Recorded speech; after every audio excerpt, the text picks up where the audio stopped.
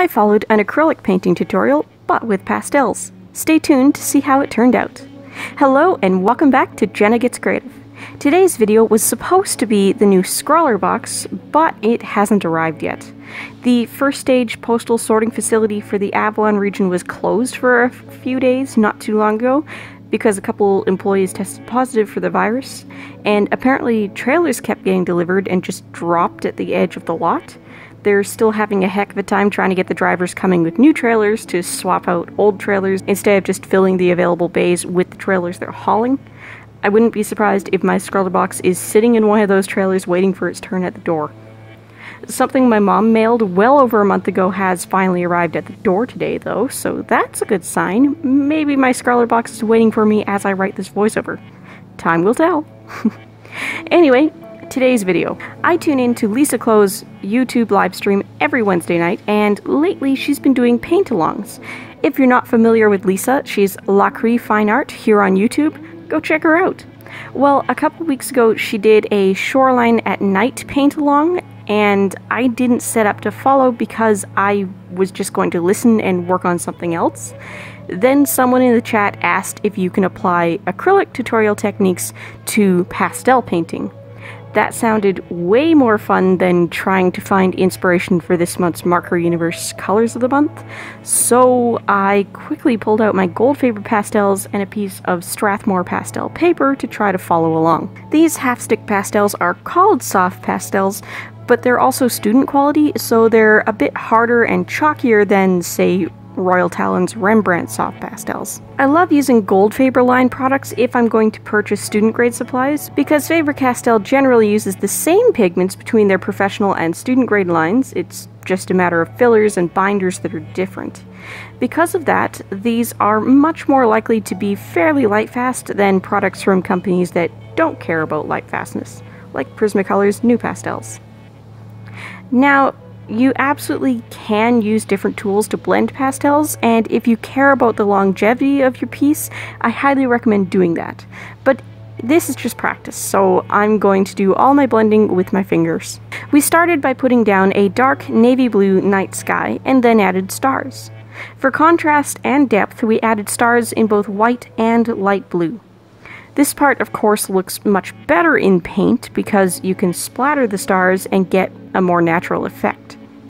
I'll admit my stars look ridiculous, and this is probably the least successful aspect of this attempt. Next, it was time to add in sand, and I had the interesting task of trying to blend the right blue-tinted dark gray-brown to match the wet sand look Lisa was getting quite effortlessly in acrylics. She also did some more splattering on the sand for texture. I had to mash the corner of my pastel into the paper again.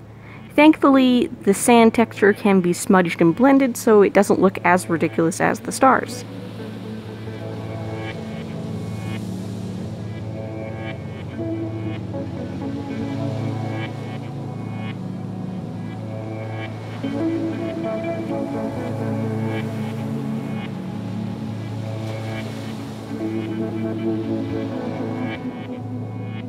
After the sand, it was time to fill in the ocean, working from darker blues at the horizon line and moving into lighter blues and teals at the shore. I threw in random dark and white streaks and blended them out to imply small waves on the water's surface.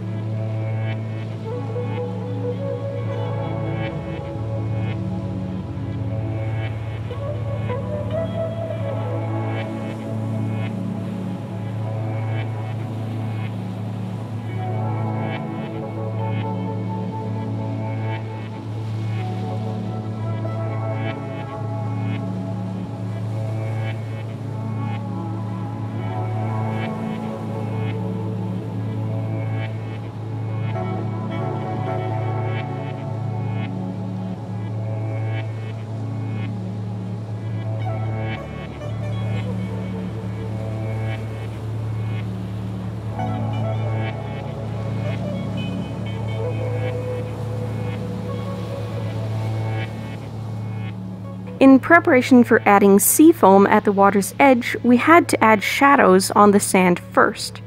It looks odd, but just go with it. We also tinted a bit of the sand more blue because as waves retreat back out, there's always a thinner layer of water that lingers on the sand.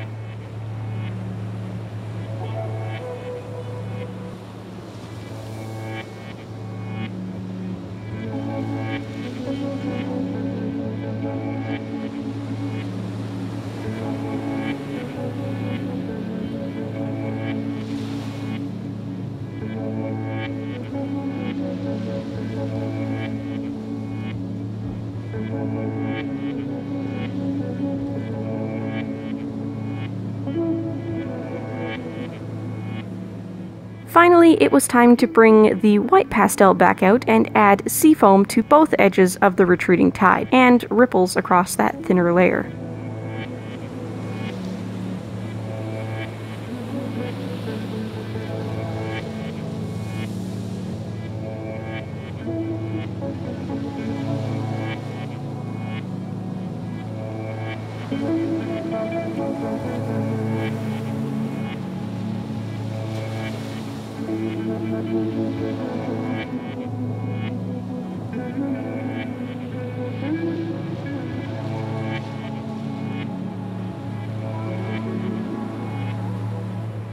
I really love how this turned out. I learned a lot, even though I was technically following along in the wrong medium. I'm really glad I photographed this piece as soon as I was done and not after I sealed it, because my fixative spray kind of poofed the white that's over the sand, so that second line of seafoam disappeared. Gotta fix that. If you were there for the live stream, or if you've watched the replay or seen Lisa's Instagram, then you'll know she went on to add a palm tree on the sand. But she mentioned if she were selling the piece, she would have stopped here before the tree. I happily stopped and cleaned up here. Maybe next time I'll draw the tree. Have you ever followed a tutorial with the wrong supplies? How did it go? If you're looking for something else to watch, I've put some suggestions up on the left side of the screen now. I upload art content twice a week at minimum, every Tuesday and Thursday, and if you like to live life creatively, whatever that means to you, I'd love to have you along for the ride. Don't forget to come back tomorrow for my monthly Art Addicts Alliance upload. It's a good one. Bye guys!